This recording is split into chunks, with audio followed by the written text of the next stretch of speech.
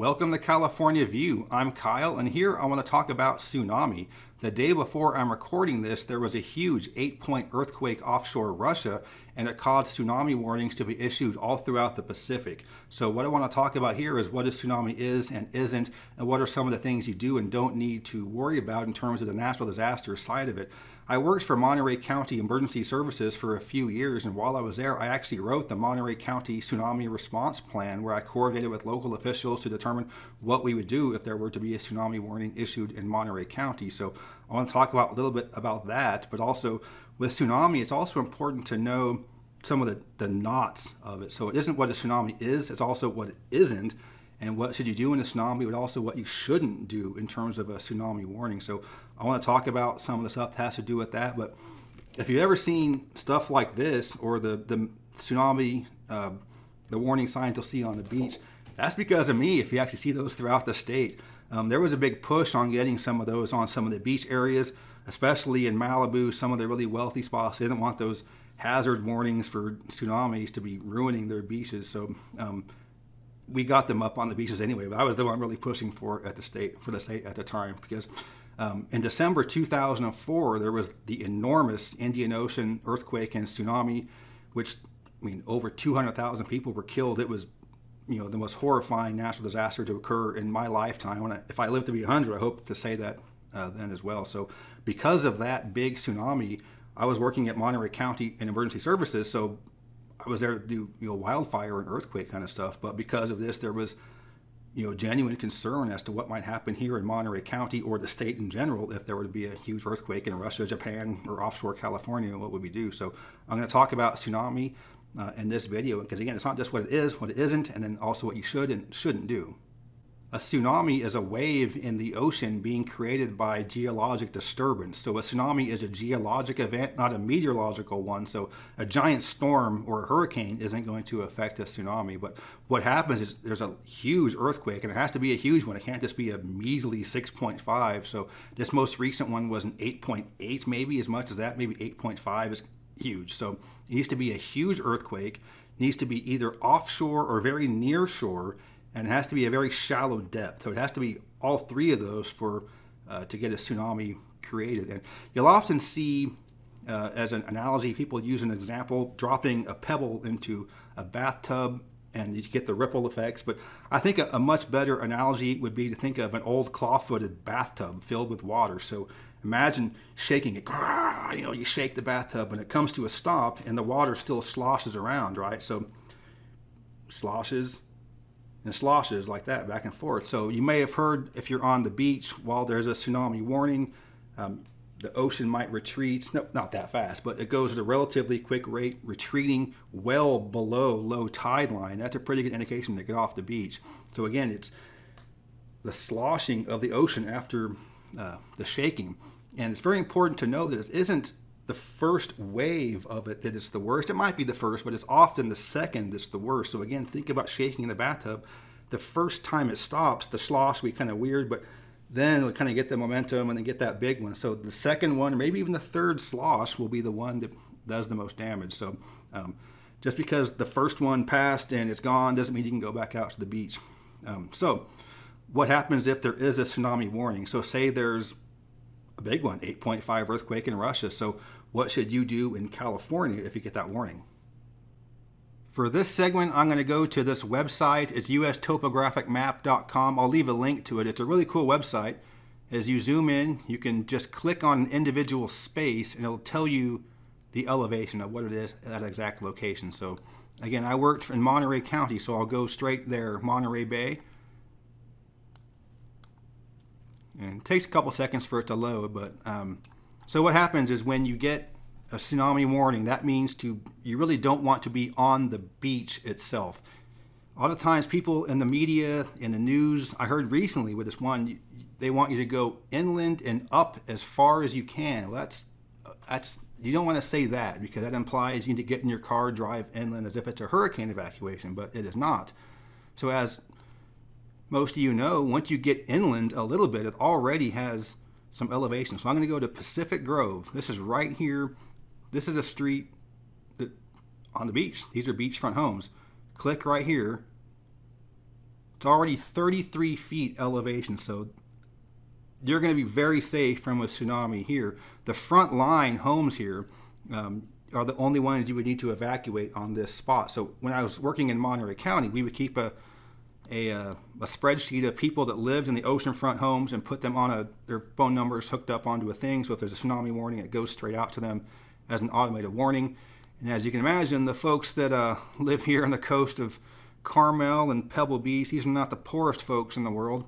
I had the home address or the home phone number of some names you probably have heard of, but you go to other parts of this area. So you go to, the dunes. I mean, obviously dunes are going to be higher elevation. So if you're 43 feet, so you don't have to go really far inland. So what I did was, working with the county, is we would coordinate with the state parks, because a lot of the coastal areas around Big Sur are state parks, and then also with the city of Monterey, city of Pacific Grove, city of Seaside.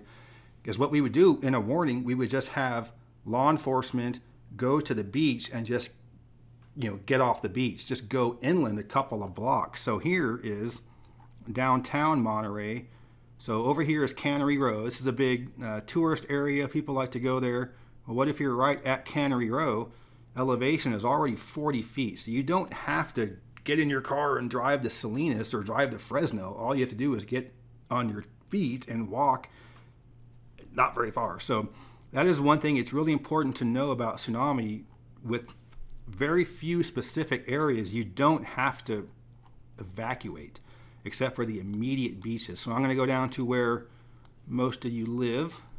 Zoom out a little bit. So what about down here? That's Monterey. You got Big Sur. You got those big cliffs. What about here? What if you live here? What if you live Long Beach? What is it right here, Long Beach? Right there on the coast. 64 feet. You're already at 64 feet at downtown Long Beach Convention Center. 47 feet. So a 5-foot tsunami is a big tsunami. If you're standing on the beach and 5 feet of water come at once, you're getting knocked off, you're getting carried back out to the ocean, and hope you had a good life.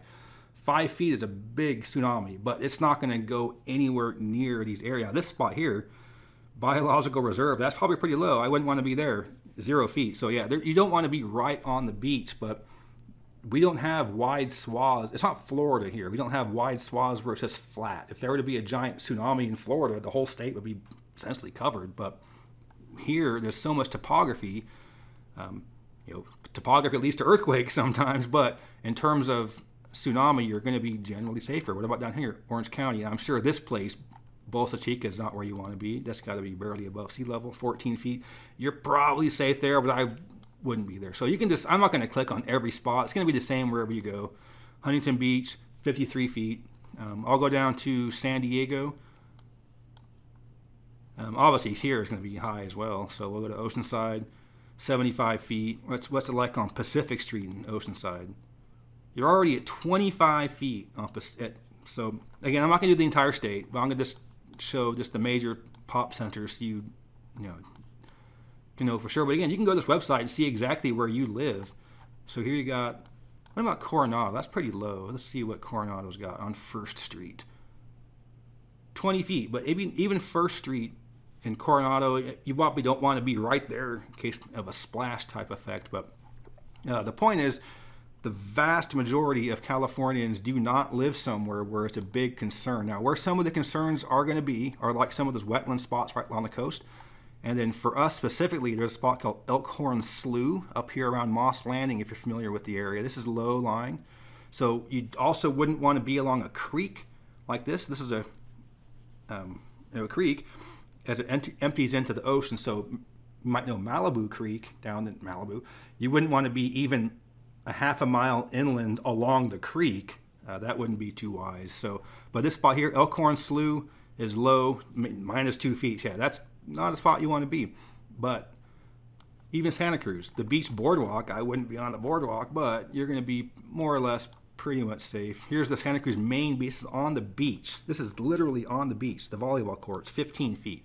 So 9 feet there. If you were to have a 10-foot tsunami, you could be literally on those volleyball courts and be fine. Now, don't, if there's a tsunami warning, go more inland. But again, topography means you're not going to have major issues. Now, one thing that's very interesting is that you wouldn't think so, you might not think so, but if you're in the open ocean and you're in a boat, you might not even, you actually won't know there's a tsunami going underneath you. It's all turbulent there, but on the sea, it's going to be pretty calm. In fact, the Coast Guard and people with yachts push their boats out to the sea when there's a tsunami warning. So I wouldn't recommend that in your little pleasure boat or your sea kayak, but the big boats and stuff, they do take them out to sea. But with that being said, when there was a big tsunami that might have affected other spots, but not so much California, it still can do a lot at the harbor. So if you have a boat at the harbor, it might get tossed around, sloshed around, tossed into the next boat over. And that's usually where you get your big damage, is at the harbors themselves, or boats are kind of sloshing up against each other. You know, San Francisco, I wouldn't want to be on Baker Beach. You know, that's probably not where you want to be, 2 feet, yeah. But the Great Highway is already going to be, what, 20 feet at least, 24. So yeah, yeah, you're going to be pretty safe. I mean, Fisherman's Wharf, don't be on the pier, don't be feeding the sea lions on Pier 39 with a tsunami warning, but just go to Chinatown. You only have to, not even Chinatown, just go to Ghirardelli Square. All right, so, but with all that being said, there is one part of the state where you do legitimately have to be concerned with tsunami, and it's up here, Crescent City. Oh, well, before I get to Crescent City, you often get big offshore earthquakes here. You often get 7-point earthquakes offshore Mendocino and Humboldt, Del Norte counties, and these are huge earthquakes. I mean, a 7.5 in downtown San Francisco, LA, that's incredible damage. But despite those being huge earthquakes, even a 7.5 is normally not, don't write this down, but is normally not going to create a large enough tsunami to be a big concern. Again, don't take my word on that, but again, you'll probably be pretty safe. But once you get above 8 is where you can get pretty sketchy situations. So back in 1964, there was a 9.2 earthquake offshore Alaska in the Aleutian Islands. 9.2 is just insane. And Crescent City was affected with a tsunami pretty seriously. So I'll see if I can get some images for that. Maybe not. I'm not sure how many I can show, but really low lying here. You can see, of course, if I'm showing those images, and can't see this, but this is -9 feet. The airport at Del Norte County, that's 53 feet, so that's at least pretty good. But parts of the town are low lying, and the places that get the most affected by tsunami are usually ones that have a weird, not weirdly, but the shape of the bay might, just the bathymetry, the underlying geology of the ocean can affect how the water comes in, but it's usually somewhere with just the perfect shape, direction of the bay. And Crescent City is the one in California that matters, or that has the biggest concern for that. In fact, the tsunami warning, it was canceled for literally every other county in the entire country, Hawaii, Alaska, everywhere, except for Del Norte County here. So that is the one spot. And so if you are to be in Crescent City, that's one place you do want to get more inland than just walking a couple of blocks. You'll need to consult with the local officials for sure, but you'll want to get, I would get more inland than downtown. That's about the only place where being downtown is maybe not the best place to be. So if you're in Crescent City, I would imagine you would know, at least if nothing else, heard the stories and know to go inland a little bit more than other people. I would have to imagine that. I would like to think so. There are other places in Oregon, but so I'm not going to get into Oregon, but there are a couple of spots there in Washington as well. But Crescent City, not just because of this channel, but overall U.S., Crescent City is the place in the contiguous U.S. that has the biggest concern. Hilo, Hawaii is the city in the overall U.S., the biggest pop center that has the biggest thing. So, all right, so what about, say, a 9.5? Well, that's not as realistic. Let's say an 8-point earthquake offshore California. What if that were to happen here? So the San Gregorio Fault, I'm not sure exactly how it runs, just roughly parallel to the coastline between San Luis Obispo-ish and Bay Area-ish. And that's capable of a huge earthquake. There could be a 7.5 in the San Gregorio. So if you are on the coast and if you're on the beach and you feel a big earthquake, like you're there when it happens, get inland immediately. That's when you really have to, okay, we got to get going. So if you're in a coastal beach, not or the wetlands, or maybe you're in one of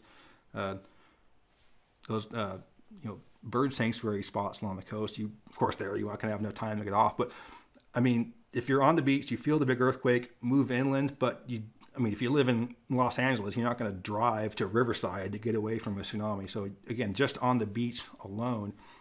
But for Crescent City, it's going to be a lot more than the beach. But that's really important to know, because it's something that you'll hear every now and then. The word tsunami was kind of out of the American discussion because it's been 21 years since that big one in 2004.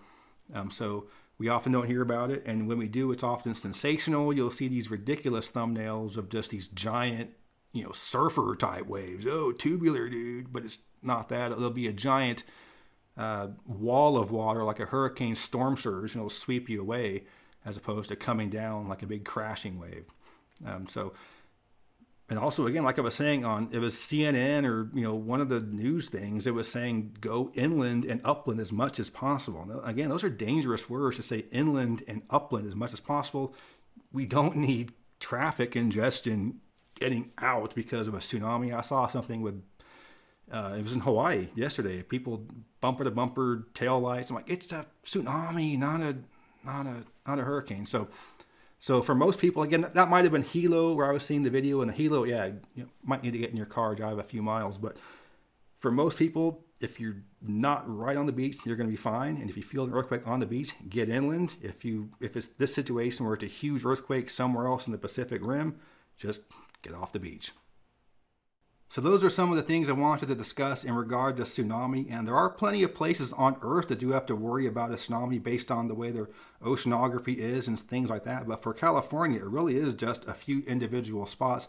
Unless you're someone that owns a yacht in the harbor, you have to worry about that kind of stuff. But for most people, it's going to be not something to be really too scared about. But I think you do need to worry more about flooding. So one of the things I did with the tsunami planning was knowing it's not likely to occur, but some of the areas that might be inundated with some rising water were some of those low-lying creek spots right at the mouth of the rivers, some of those sloughs. So I used some of the stuff about tsunami to kind of push more of the floodplain type education, because the tsunami itself is not likely to happen, but flooding, normal flooding, is much more likely to occur. But yeah, this is California View channel. I hope you like videos like this. I don't post on here too often. My main channel, Geography King, is the main thing I'm focused on, but check back here every now and then for some interesting information on California. But yeah, thanks for watching.